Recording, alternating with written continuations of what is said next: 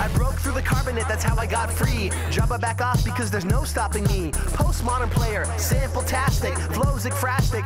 I get drastic, hey, watch the plastic. Yo, I name check and leave you drastic. Welcome to The MacGuffin. I'm Spencer, and today, in honor of Project X, I have a few special guests with me. I have Alexis Knapp on the end. Hello. And Kirby Bliss Blanton. Is that correct? That's correct. And so, before we get to Project X, I want to sort of do a little bit of background on you guys, since you guys are pretty new to the world of film, fresh faces, whatever you want to call it. Starting with Kirby, you have a history in working in TV. Obviously, that's a world of difference from film. What is the experience like for you with working in TV? What was it like, you know, getting into those shows? I know you did a lot of family-friendly type shows. You did Entourage too, which was pretty awesome. Yeah, that was fun. What was the whole TV experience like for you? TV and film's really different. I kind of have started to really like film just because you completely are involved for something, you know, for maybe 2 months even at times, and you can just focus on that and then go on to this next thing, and it's just separate entities. With television, you know, hopefully if you're on a show, I mean, I've only done like episodics. I've never been actual cast on a show, but you know, you go in and you're there for like a week or whatever, and you get so close to everybody, and then you got to go home. So that's what I found in the differences, is that I get kind of attached to the television idea, and then I have to leave by the time that I've gotten to know everybody and stuff like that. So. But would that possibly change if you were, say, the lead on a show? Would you, like, embrace that? Yeah, I mean, listen, I'm never going to turn down a show. I mean, there's always, anytime you get on television, there's the longevity aspect, because, I mean, a constant paycheck is something, in our line of work, it's very rare. So, yeah, if I was the main cast member, that'd be amazing. Any type of show, for sure. And one of the more interesting films on your filmography is the film Scar, which is is it an indie horror film? Yeah. My understanding from looking into it was actually the first entirely shot digitally 3D horror film. Yes. That sounds like a pretty crazy project. What was that like? It was great. We didn't have to the camera already shot everything in 3D, and it was some gruesome stuff that we shot, and I turned 16 on that set. So I was really young, and I remember the last 2 weeks of filming was all torture scenes. So I was like strapped to a table and being like fake tortured and stuff and having to cry for like 2 weeks straight. So I told myself that I had made it. I was a real actor at that point. Were you a fan of, like, you say you're 16, and that was sort of one of the things that popped in my mind when I saw that, because, you know, you think of like Jamie Lee Curtis and Halloween and stuff like that. What is it like to be, you know, in the midst of a horror film when you're 16 years old? I mean, obviously, you know it's fake, you're on set, whatever. But it's like, it's gruesome, it's gory, there's a lot of horror in it. Well, I was working with Angela Bettis, and she is huge into the horror film. She's got a huge following. She was in May, and also Girl Interrupted. It was funny, when we did the torture stuff, my mom like had to watch the monitor, and she was really like crying, and she's like, "You did such a good job. It seems so real. I didn't want to watch you being tortured and stuff like that." So it was fun, because, like, you know, I know it's fake, but it was hard to get to a very emotional place and stay there too. So like I said, afterwards I was so proud. I'm like, I'm not doing any more Disney. I'm an actor now. And Alexis, you also, Project X was your first major film. What other sort of roles had you done before then? I saw a lot of smaller roles on your filmography. How did you go about, you know, getting into acting? Because if you actually go by like the box office on your filmography, like, I don't know, $500 million or something. It's pretty amazing. Well, all my life I was training to be a dancer. I was always into the arts. I did ballet. I also learned 3 instruments, and I sang, and I stopped all of that when I moved out to LA and started modeling, because it was the new thing to do, new thing to try. Oh, it's new and interesting. I got sick of that very quickly, and through that world, acting kind of fell into my lap. As a model, I got a job to be a featured extra on Couples Retreat. It was like more money than I'd been getting. And so, because we were getting model rate, and it was like a 6-day shoot or something for us. So I was like, all right, cool, let's do it. And about on like the 5th day of shooting, it was like our ultra featured day, and so they ended up, it's so funny, it was my first time on a movie set. It was cool. And so they put me down next to Jon Favreau, who was doing a scene with Alyssa, who me and two, I think, other girls were playing her friends. So we didn't have any lines, featured extras. And from there, I was just pantomiming to the girl over there, blah, blah, blah, while they're doing their scene. And then they ended up, John would turn to me and start like conversing with me, and I would just be like, yeah, like, didn't say anything. Wasn't trying to fuck up the scene. I didn't want to, mess it up. Oops, sorry. And you can say whatever you want. Okay, good. All right, yeah, I forgot if this was one of those no profanity ones. My bad. Oh no. Okay, cool. Fuck. So, just getting that out of my system. So then, he kept it blah blah blah blah, and I was like. So eventually I asked a question after a bunch of scenes because they kept saying, don't be a bitch, turn to him and yeah, like respond to him and stuff. I was like, all right, cool. And so I gave him the time of day kind of thing. And then, still wasn't sure if I should talk or not. So he would ask me questions and I was like, should I answer you? So then I asked, Peter, the director, I was like, I'm sorry, Peter. I was like, do you want me to actually answer him when he's speaking to me with my mouth, like verbally? I was like, I don't know if, and then they're all like, I don't know, can she talk? I don't know, should she speak? And then they're like, yeah, go ahead, just improv it out. And I was like, all right. And so we were improving for like an hour, and it was so fun, so fun. And then they brought in I don't know if you see the movie, it's a hilarious film. They the yoga teacher, he comes in, so they bring him, and they don't even keep this in the film. I thought maybe but it was so funny what we were doing. Me, Alyssa, and this guy were just improving the whole time. And he was doing his character like, oh, girl, you're so sexy. We're just like, oh, ta, ta, ta.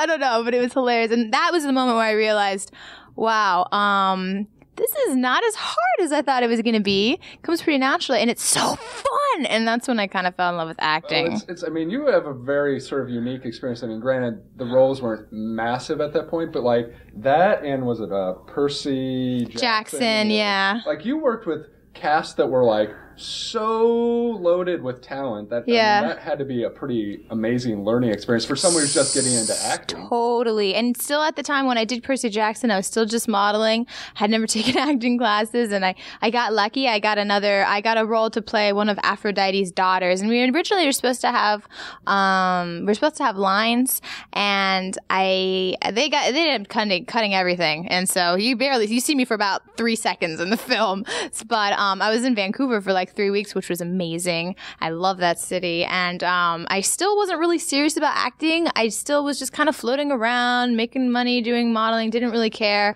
And then a friend of mine asked me if I wanted to read and put myself on tape. I'd worked with him before, like in a modeling thing, and he was being a first AD for Dr. Limptooth, which you also see on my IMDb, which is a vampire comedy. It's so funny. They're still like working and getting in festivals and stuff now, but that was kind of my first film where I did a role, and I played, I ended up becoming a vampire, and it was super fun. We shot in Utah for a while, and, but I still didn't really care about the acting thing until I got introduced to my agent, my manager, who then brought me over at CAA, and they were all so excited, and we just had all these meetings, and then I just kind of was like, all right, I'm down. Let's do this. This is all in. I'm done modeling. And then shortly after Project X came. So I was very, very lucky in how I got into acting and how it all played out. It's good that you bring up Project X, which is why you guys are here. Yeah. March 2nd. Project X is obviously a massive film, and you two happen to be basically the females of significance in this movie. I mean, obviously there are a lot of women in the movie. There's a lot of featured extras in it. They get a lot of screen time. It's great for them. Kirby, I guess you would probably be the role of the most screen presence, if it were. What is it like being, the girl next door, have to be sort of the relatable one in the cast that people are sort of rooting for ultimately? That was easy. It was really fun because the boys and I all got along, and Thomas and I were good buddies, so we could totally work on our chemistry. I don't know, it was a lot of fun. I'm kind of a tomboy, so that part came easily to me. Like playing the video games, doing all of that stuff was easy. So the girl next door thing is kind of, I guess, I didn't get to do as much fun stuff because I kind of have to be like the friend. But it was still, we had a great time. So I got to curse and do all that fun stuff. I had a wet t-shirt scene. That was a big deal for me, I guess. So yeah, it was a really good time. And yeah, you do kind of root for her, and you want her and Thomas to end up together, and you think that, they were best friends and when they're kissed. I don't know. Everyone if you haven't had a situation like that, you know of one because there's always that friend that you've either liked or wanted to like and didn't want to cross the boundary. I don't know. I just feel like everyone can relate to that.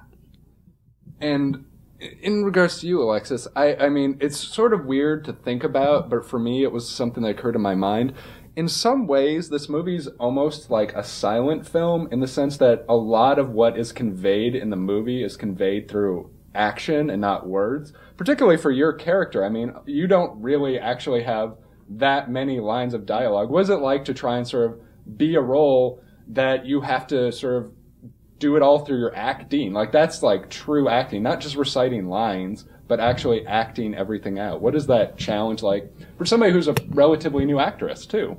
Well, that's not how it was in the beginning, because this role was supposed to be technically like the female lead, but then when I saw the movie actually come out, it kind of, Kirby's like the female lead, because she has more of the lines and the scenes and stuff. So I saw that they in the beginning, they had me improving a lot more, and I was doing a lot of like, more bringing my own personality to it. I was cursing out the boys when, and I had a lot more lines, but I think they went a different route trying to make my character more mysterious.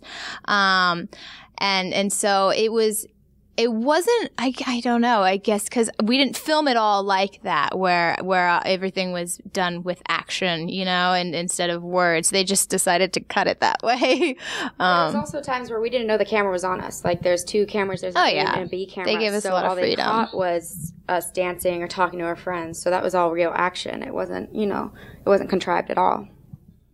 Kirby, you play, the friend that's there for him and whatnot. What is it like, sort of working in that found footage concept? I mean, it seems to go through waves in Hollywood where it's like, it's all the rage and then it's gone. How do you think this affected this film? Because, in terms of party films, it's like Animal House or, Can't Hardly Wait, something like that. How did the element of the found footage change what you guys were doing? I think that makes the movie. Not only do you feel like you're a part of the party and you feel like you're there, but it also makes it it feels very intimate, as if you're getting to watch these kids' lives and kind of get a peek into their, their perspective. There are party movies that have been done before, but not only is this on such a huge scale, but we also have it as if, the perspective is different because you do feel like you're just kind of watching from afar and that they're unaware that we're there, so you feel like you're kind of in on it. And Alexis, Kirby had to be a little bit toned down because they're keeping her sort of image in the girl next door kind of vibe, even though, there is some little bit of raunchiness. But t-shirt. You really were featured in terms of the chaos in the party. What was that like? You, again, as sort of a new actress, to be sort of thrown this script and be like, this is what we want you to do. Because, I mean, I guess you have to think about your entire career and how everything affects what you do. Well, I had, for one, they put me in this little black dress, which was very pretty, but I don't normally, but at the time, I never got glammed up for anything. So, I mean, that was very different to be in heels all the time and to be constantly being perceived as the popular hot chick. That's not who I was in school whatsoever. I was like kind of an outcast. I didn't really have that many friends. The friends that I did have were very, very close, but I mean, I pretty much hated my school. They were all kind of assholes. But so it was definitely a character that I had to embody. And so I just kind of thought about the girls that I used to hate a little bit and tried to do that. And, I did have a little, moral complications with doing the one scene where I hook up with Thomas, but looking at it after the film, I don't regret doing it at all. It looks great, and I'm just excited for when I'm older and this body does not look like that anymore. I'll be like, yay, it was documented. It's not always was saggy, You mentioned a good point that I was actually thinking of, while watching this movie. What was it like? You said this was not who you were in high school. How about you, Kirby? Were you a girl next door in high school, or did you go? I started doing this when I was like 15, so I got my GED. But in high school, nobody really gave a shit about me. Yeah, I wasn't the popular girl. I wasn't the nerd. I didn't get bullied or anything. But I definitely bullied. Was in my own little world. I didn't care what anybody thought about me. My stepdad was an eye doctor, and most days I would wear scrubs to school, and people thought I was a weirdo. And in terms of the logistics of making this film, obviously it gives the experience of a gigantic, massive party. What was the actual filming like? Because was it a massive party basically every day that they just had cameras roving through, or like how exactly did that work? It was a lot more organized than you would think it would be. I mean, there was, they like a normal movie, action and cut and all that good stuff. But I mean, the energy of the extras was impressive. They were on like 24/7. It was really, really good. But I mean, we were working with such great people. They knew how to amp us up. They knew how to calm us down when we needed to be. But I mean, nobody was actually doing drugs or drinking or any of that stuff. Some people assume that we were. It's kind of funny that they think that that's all right to do in the workplace, especially with a lot of underagers. I was underage. Kirby was. What's underage? Do you mean for drinking? For drinking, yeah. Yeah, we were underage. Yeah, for sure. But I don't know. It was funny. We had over like 200 and 300 extras at one point, so it did feel like a party, even if we weren't actually working at that time, because there's still, we're all so excited to be there, and they're extremely excited to be there. They worked so hard on this movie because we get kind of the glamorous job, and they have to. Bottom line, I'm glad because they were really featured in this, so I feel like when they get to watch it, they're going to be like, oh my god, I remember that, or there I am, or whatever. So I think the extras are just a big part of the film as well, and they have little characters as well in the film. And you sort of both have touched on it in various aspects. The final product is a fun film, but what is it like, compared to what you imagined it would be? Why don't we start with Alexis? Well, when I imagined it, I kind of imagined it more like a Superbad, and when I finally saw it, I couldn't believe how much funnier it actually was, in my opinion, and how much crazier, like the way that it all gets cut in the very end, like, oh my god, it just builds and builds and builds.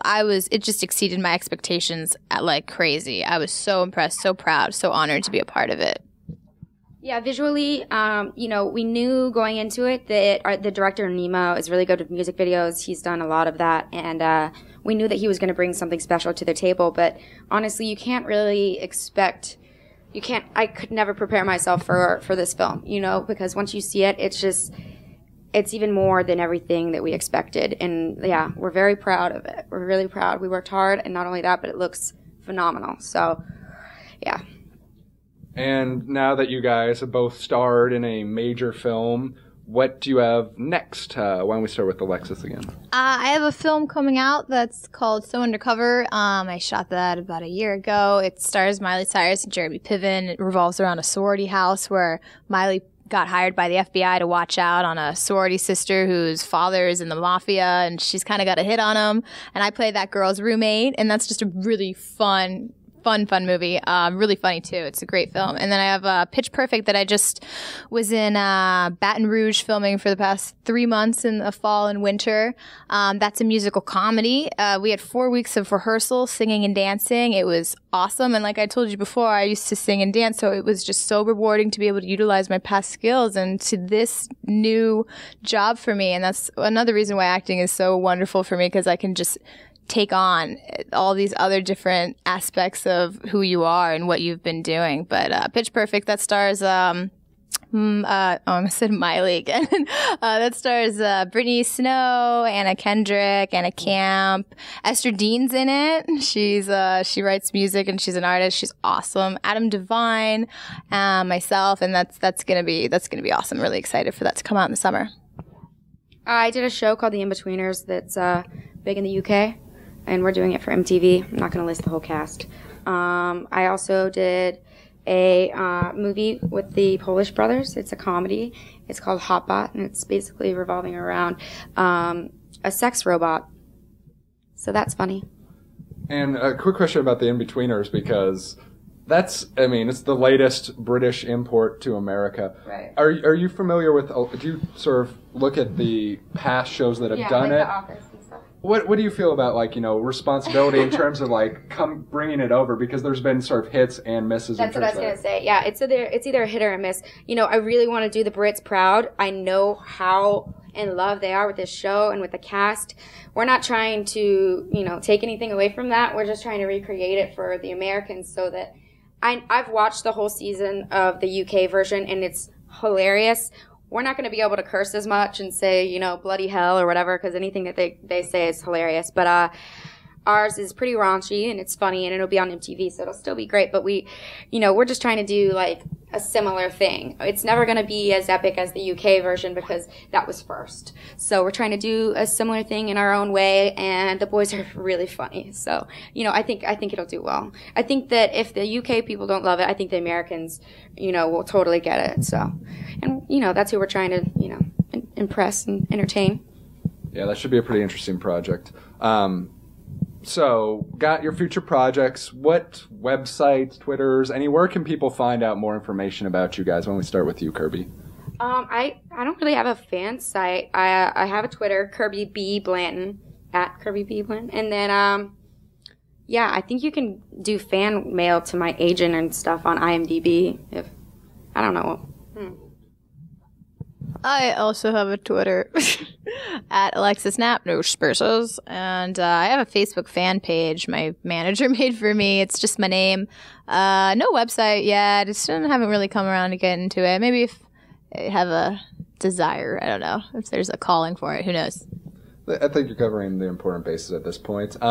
Thank you guys so much. Wish you guys luck with Project X and future projects. And again, you can check out more interviews at MacGuffinPodcast.com. And we will see you next time. Thanks. Thank you. T-1000 can't stop me. I'm on fire tonight. Magneto can't stop me. I'm on fire tonight. Even Zod can't stop me. I'm on fire tonight. It's tight. Don't even try to bite the side of style. Mr. Spock can't stop me. I'm on fire tonight. The Wrath of Khan can't stop me. I'm on fire tonight. The Borg can't stop me. I'm on fire tonight. Because I've got space game and it feels alright.